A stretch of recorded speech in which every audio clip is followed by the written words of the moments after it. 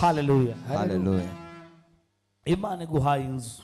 God has given you a house. Imana iguhaye inzu. A house. Imana igiye kugukoresha. God is going to use you. Imana iguhaye imbaraga. God has given you power. Hari amaboko wigobotoye. You have come out of some hands. Arwanya abantu biwanye gukomera. Fighting your family Ugiye greatness. gukomera kubw'ikiganza You're cy'Uwiteka. going to become great by the hand of the Reka duhe Lord. Imana icyubahiro. Let's give glory to God. Kanga usengere. Let me pray for you. Imana ije mu rugo rwawe. God is coming to your house. Gasengera ibiganza byawe. Let me pray for your hands. Ibiganza byawe. Your hands, Imana yambwiye ngo bigiye kongera kwakira ibintu bikomeye. they are going to receive something mighty again. Umwana wawe w'imfura. Your firstborn, Imana igaruye ubwenge bwe mu ishuri. his mind is coming back. Ko yajyaga yiga agatsinda none yari amaze igihe ari gutsinda. These days has been failing at school. Imana irambwiye ngo marayika yinjiye mu nzu yawe byihuse muri uyu munsi. God has said the angel is coming to your house. Hallelujah.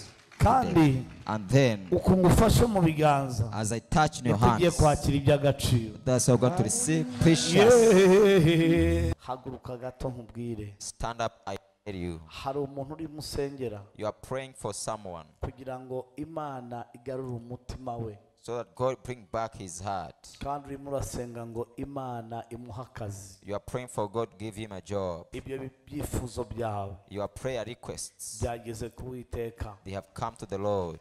Arambwiye ngo And he has told me, wariyirije you fasted amasengesho acikirizamo hagati. and you stopped your fasting. Ariko Imana irambwiye ngo But the Lord has told me, bwa kino gicaniro for this altar, Imana yumvise gusenga kwawe. God has heard your prayer. Birakoretse. It is done. Imana irambwiye ngo And God has told me, ikwise Esther. he has called you Esther. N'ubwa mbere tubonanye It's my first time to see you, ariko tuzongera guhura. but we shall meet again. Umbwira ngo mu cyimbo cya Vashti Esther yakiriye ubutsinzi. Telling me instead of Vashti, Esther received victory. Reka duhe Imana icyubahiro mu izina rya Yesu. Let's give glory to God in the name of Jesus. Uriya mama nazamura ikiganza. May that lady Komeza muri ibiganza. lift up your hand. Ndimo ndabona marayika amuzingura. I can see angels setting her free. Bamuzingiye ahantu icyangugu. She was bound somewhere at Changugu. Ndabona ari mu ruhande rw'ahangaha rw'ibumoso. I can see in the left Ahantu side hari amazi menshi. where there is much water. Leso de veria do time. Prophecy.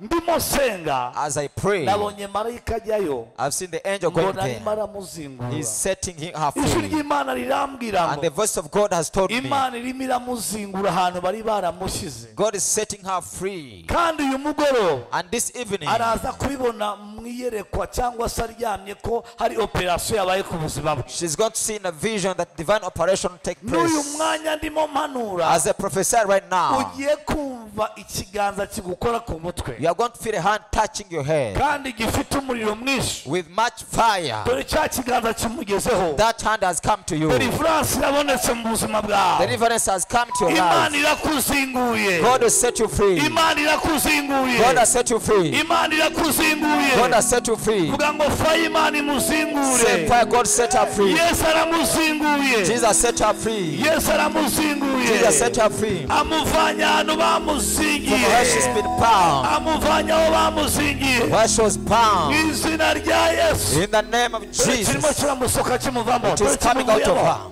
Touch fire. Achira umuriro. Kirimo kirasohoka. It is coming out of her. Icyo kizimu bari baramushyizemo. That demon in her, Yesu akimuvanyemo. Jesus is taking out of her. Ndimo ndabona umuriro mu buzima bwe. I can see fire in her Ndimo life. ndabona impinduka. I can see change. Reka dukomere Yesu amashyi. Let's clap for Jesus. Yeah. Hallelujah. Hallelujah. Ndagira ngo muzingure mu izina rya I Yesu. want to set her free in the name of Jesus.